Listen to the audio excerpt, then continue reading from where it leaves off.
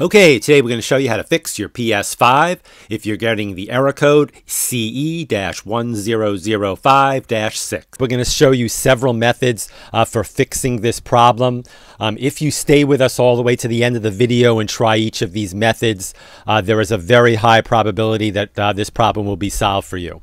Okay, the first thing to try here is really the simplest, and in most cases this one will actually work, so you might not even need to go on. Simply unplug your PS5 from the wall, wait about 60 seconds, and then plug it back in. If your PS5 is working again, great. If not, do the following. I want you to press and hold the power button down, and hold it down until you hear 2 beeps. Then I want you to release the power button and plug in the controller using a USB cable and press the PS button. When a menu comes up that looks something like this, select option number 5, Rebuild Database.